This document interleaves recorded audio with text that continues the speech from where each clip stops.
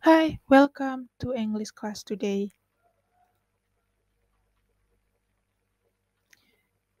Today we are going to discuss about expressions of obligations and prohibitions. We usually use some of those expressions in our daily life. I hope it's going to be useful for you all. Let's start. Lessons to be covered. The first one, expressing obligation. The second, grammar must and have to. And the third, expressing prohibition. Let's start with the first one, expressing obligation. Look at this example. Pay attention to the sentence in bold. This is a dialogue between Susan and Andinar. Andinar, why are you wearing t-shirt now? It's raining outside and so windy. I forget. You must change your clothes now. Okay, thank you. You are welcome. Okay, so in that dialogue, there is a sentence, you must change your clothes now. Jadi di dalam dialog tersebut ada sebuah kalimat yang mengungkapkan you must change your clothes now. Must change menunjukkan kalau kita harus atau sebuah peraturan kalau kita harus mengganti baju karena situasi saat itu sedang hujan dan berangin. Let's continue with the expressing obligation and the responses, yaitu berbagai macam ungkapan yang digunakan untuk mengungkapkan sebuah peraturan beserta dengan responnya. Di sini ada 4 kalimat. The first one is we must throw rubbish into trash cans. Responnya, that's right. The second, I must learn English for a better future. And the response, you are right. English will provide us more chances. And the third one, road users must stop when a traffic light turns red. And the response, yeah, that's the rule. And the last one, we have to return the books to the library before the borrowing period is up, or we have to pay a fine. And the response, sure, let's do it. Oke, jadi di dalam kalimat ungkapan obligation, di situ ada 3 kalimat menggunakan must dan kalimat terakhir menggunakan have to.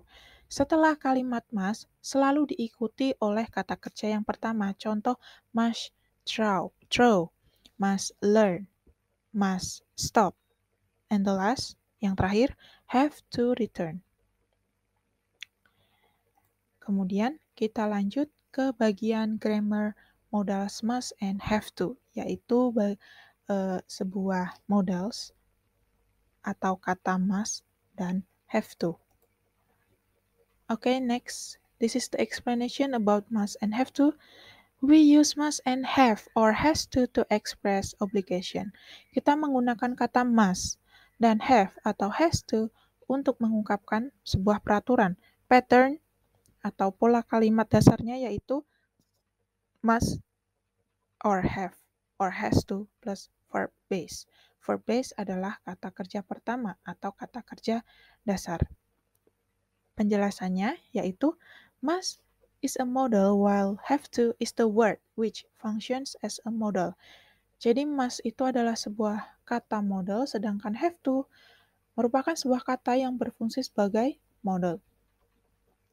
We use must when we think it is necessary and it comes from the speakers.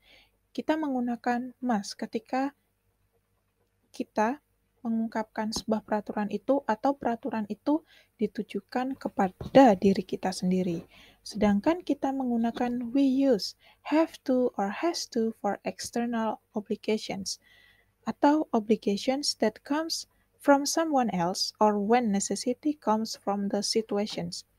Kita menggunakan have to atau has to ketika peraturan itu kita tujukan untuk orang lain dan tergantung dengan situasi yang sedang ada atau sedang terjadi.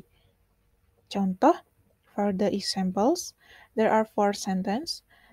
The number 1 and the number 2 use must, and the third and the fourth use have to. The first sentence, I must edit the pictures now.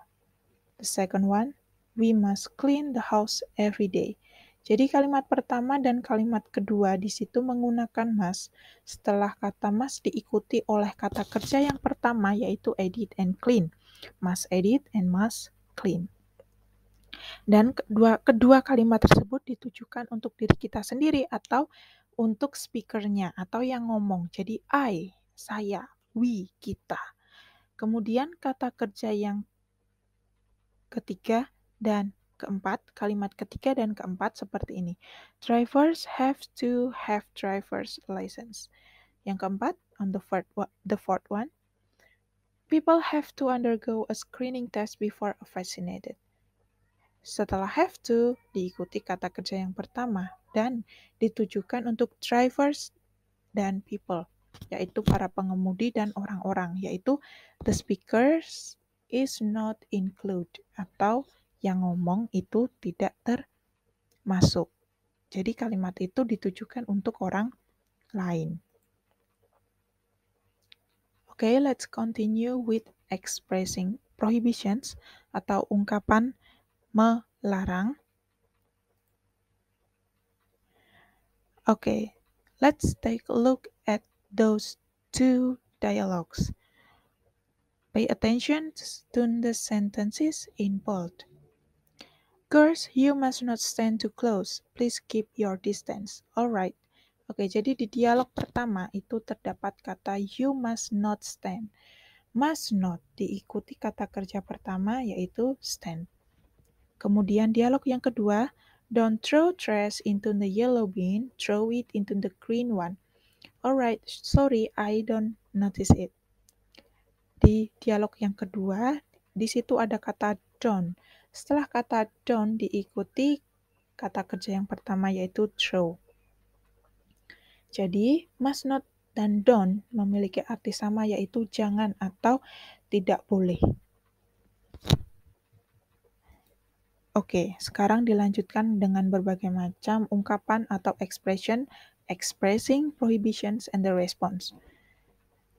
Berikut ada 5 kalimat. Yang pertama, the first one, it is prohibited to throw trash into a river. And the response, absolutely, it can cause flood. The second sentence is, you aren't allowed to enter the room. Oh, sorry. The third, you must not arrive late at the railway station. And the response, you are right, otherwise we will miss the train.